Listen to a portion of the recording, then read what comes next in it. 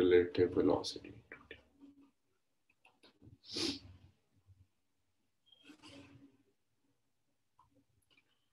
For relative velocity in 2t, I hope you remember the formula for calculating velocity, relative velocity.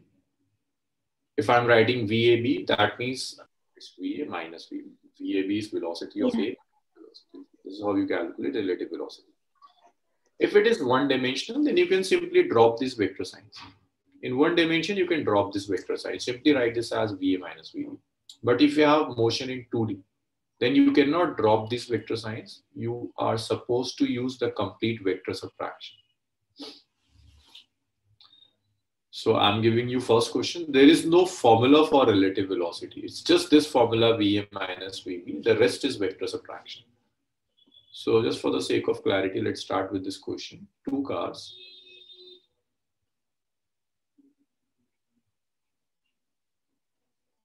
A and B.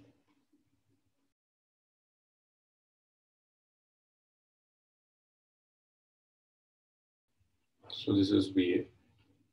This is VB.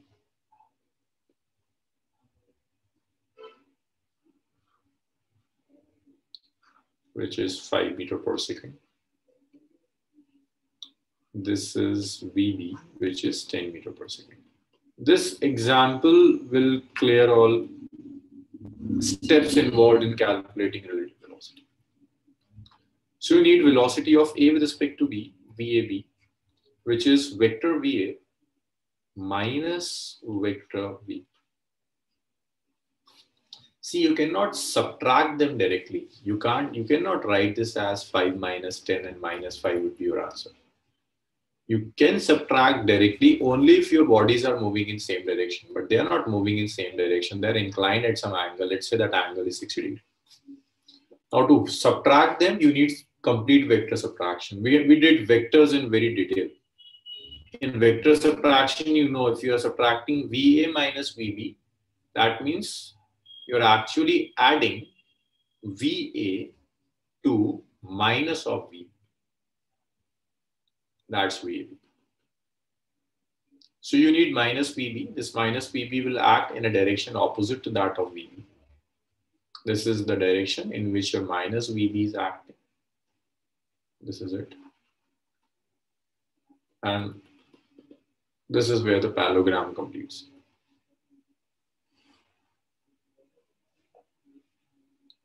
This is your velocity VA. So velocity VAB is basically the sum of VA and minus of VA. So to calculate the magnitude of VAB, we have derived the formula for vector subtraction, which says this is A square plus B square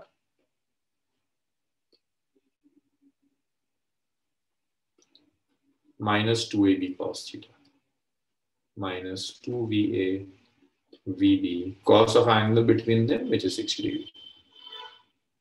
So you can write the magnitude of VAB as your VA is 5, so it's 5 square. VB is 10, so it's 10 square. Minus twice of 5 into 10 into cos 60, which comes out to be half. This half will cancel this half. So your VAB is, it's root over 25 plus 10, which is 125 minus 50. It's 75. So this is VAB, 175 meter per second. So once you got the magnitude, you need direction of relative velocity. Let's call this as beta. For direction, I'm calculating this angle which VAB makes with VA. So for tan beta, the formula is, this also we have derived in vector subtraction. B sine theta by A minus B cos theta. Now, the choice of A and B is very specific here. So the vector with respect to which you have defined this angle alpha is basically your A, and the another one is B. So I have defined this beta with respect to this vector. Its name is VA. So that's A for me. And this is B. If I would have defined beta with this thing, then this will be A and this will be B. So the choice of A and B depends upon the choice of beta. So when I substitute all values here, your B is VB basically. It's VB sine 60 divided by A, which is VA, minus B, which is VB cos 60.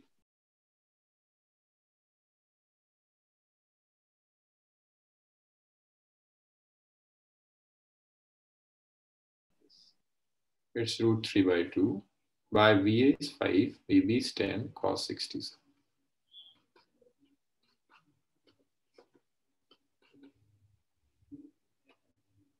5 minus 5. So it's 5 root 3 by 0. It's infinite. Yes, no, it will be infinite. Tan beta is infinite. That means your beta is tan inverse infinity. When you get infinity in tan, for what angle you got infinity in tan? 90. 90. So beta is 90 degree. So for problems on relative velocity in 2D, we proceed in this way. We just use the formula of relative velocity VA minus VB, and the rest is vector subtraction. Now, in relative velocity in 2D, we have two types of particular problems. One is rain and man problem, and another is riverboat problem. Because rain and man problem is given in NCERT, but riverboat problem, there is just one numerical on riverboat problem. But NCERT have not discussed that problem in very detail.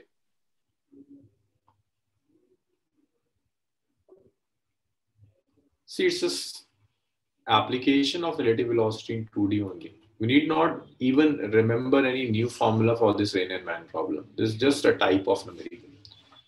So see what this rain and man problem says.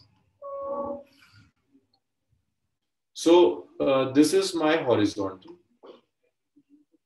When I say horizontal, that means both east, west, north, south, all directions here. This is the surface of Earth. Horizontal surface of Earth. This is this man. This man is standing on the ground. He is stationary. The raindrops are falling vertically downwards. So he will observe that raindrops are falling vertically downwards. To save himself from rain, he will hold his umbrella in this direction. Like he will hold his umbrella in vertically upwards direction, and he can save himself from rain. So when the man is at rest, he observed that raindrops are falling vertically downwards, right? This is what usually happens. You can connect this with a real life example. Let's assume there's a rainy day, rain is falling, but there's no wind. There's no wind velocity, there's no velocity of air. It's a calm day. Only raindrops are falling vertically downwards. So this is man at rest. He's experiencing raindrops falling in vertically downwards direction. Now, this man starts moving horizontally with some velocity.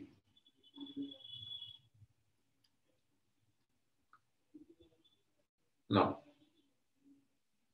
so when you were stationary, you were observing that raindrops were falling vertically downwards. You hold this umbrella in vertical direction and save yourself from it. But what will happen if you start running horizontally, or if you sit on a two-wheeler, on a bike or on a cycle, and you start moving horizontally?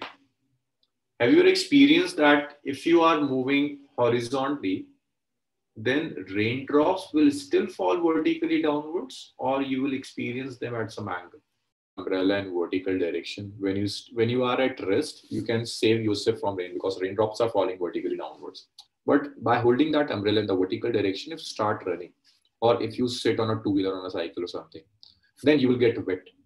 You will observe that raindrops now are coming vertically. They're basically coming at some angle. They're coming in this way.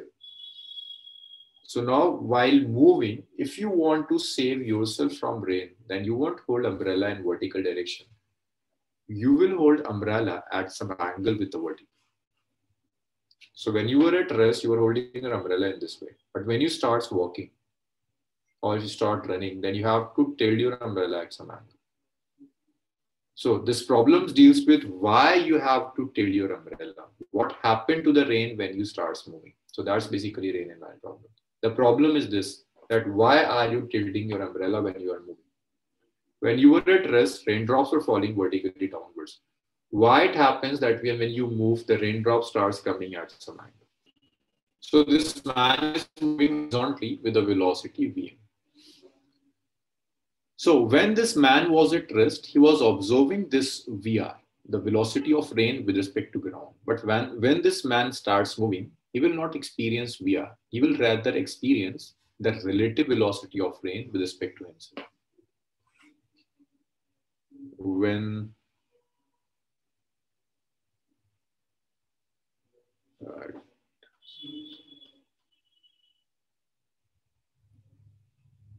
when man was at rest, he experienced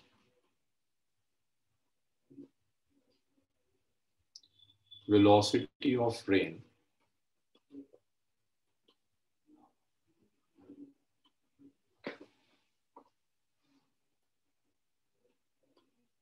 with respect to ground. But when he moved,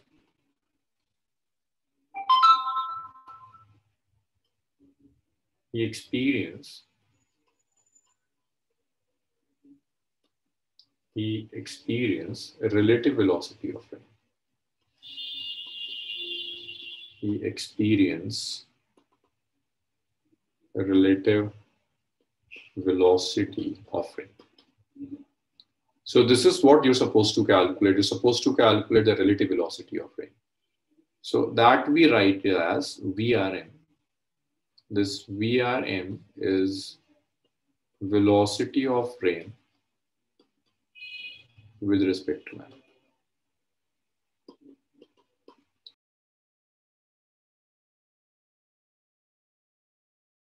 Yes, so sir, it's clear. moving at some angle, it's because when he's moving, he's not experiencing the velocity of rain. He's experiencing the relative velocity of rain, which is at some angle with the vertical. So to calculate VRM, you can write this as VRM is VR minus of VM. Again, minus of VM means if this is VM, then this would be minus of VM. You're adding VR with minus of VM. So this is your right angle triangle. This diagonal is VRM. The angle between them is 90 degree. The angle between VM and VR is 90 degree. So for magnitude of VRM, I can use this relation. It's root over a square plus b square minus 2ab cos theta. So I'm using VR square plus VM square minus 2VR VM cos 90. Cos 90 comes out to be 0. So your VRM is root over VR square plus VM square. VRM is root over VR. How much is VR? This velocity of rain, this VR is basically velocity of rain with respect to ground, and this VM is the velocity of man with respect to ground. This is how we calculate VRM. After VRM, you can do one more thing. You need to calculate the direction in which the raindrops are coming. So basically the raindrops are making this relative velocity is making some angle beta with the vertical. You need this angle beta. For tan beta, we can use this relation. Tan beta is b sine theta over a minus b cos theta. Next, you can substitute the values of a and b. So your tan beta is b. So if I write all these values here, this will be Vm sine 90 divided by Va, which is Vr minus Vm cos 90. So sine 90 is 1, cos 90 is 0. You are left with tan beta, which comes out to be Vm by Vr. Okay, so this is angle with the vertical. So that means raindrops are coming in this direction. Raindrops are coming in this direction. These are coming in this direction.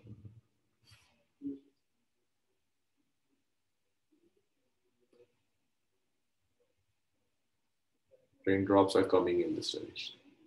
So you see, if the man was at rest, then raindrops were coming vertically downwards because he was experiencing just the velocity of rain. But when he is moving, he is experiencing relative velocity of rain with respect to man. That's why the raindrops appears to come at some angle. Now, if he want to save himself from rain, then he will hold umbrella in this direction. He will tilt umbrella at an angle. If this is beta, this is also beta. He will tilt umbrella at an angle beta with the vertical. So to save himself from rain, he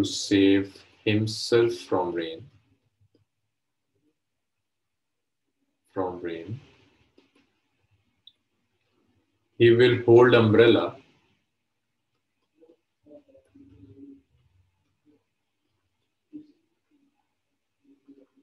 at angle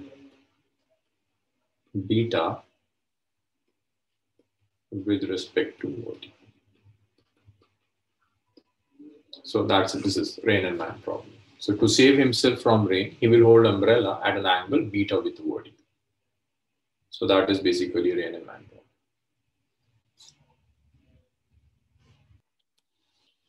Okay, you can do this thing using one more method. You can solve all these things even using plane geometry. That's method 2. And majority of numerical, I will use method 2. See, you have to make this diagram. After this diagram, let's call this as A. I call this as B, and let's call this as C. So in triangle ABC, each side of triangle will represent a vector. See, the side AC is representing VRM. The side AB, this one, is representing vector VR. Side CB is basically representing VM, the magnitude of VM. Now this is a right angle triangle. You can use Pythagoras theorem here. So the Pythagoras theorem says that AC is root over AB square plus CB square. So how much is AC? AC is VRM. I'm just using Pythagoras theorem, nothing else. It's AB, which is VR square plus VM square. So instead of using the complete formula of relative velocity, you can use directly the rules of right angle triangle. And even if I want to calculate tan beta from here, tan beta is simply perpendicular upon base. This perpendicular is CB, base is AB, CB is VM, AB is VR. So this is what we calculated in the last section, that TB is tan beta is VM by VM.